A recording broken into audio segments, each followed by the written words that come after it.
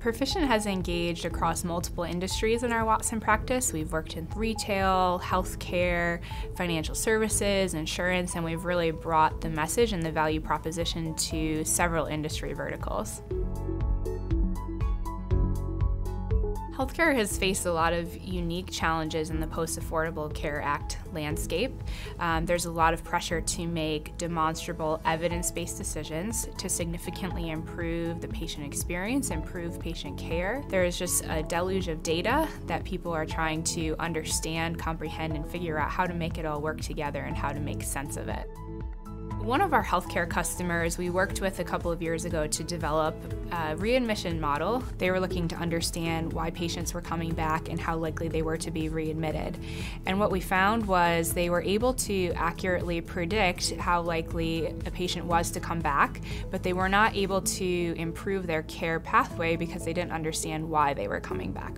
So we leveraged Watson to incorporate all of the information in the unstructured notes. So all of that natural interaction with your physician, their observations, and we leveraged Watson to make some sense and make structure of that. And when we incorporated that into their readmission model, they saw that not only were they able to predict when customers were going to be readmitted, they were able to predict why, which therefore impacts change in that patient care.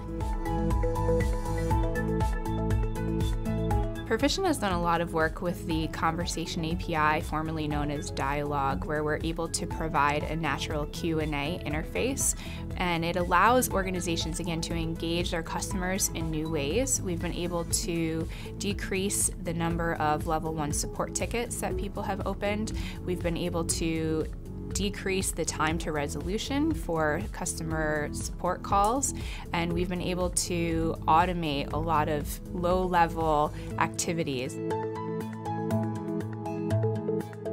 One of the things that we've learned in our client implementations is that it's really important to measure the value and the health of your Watson implementation. So you have to understand the problem that you're trying to solve and how Watson is going to help you achieve a measurable outcome. And the measurable is important.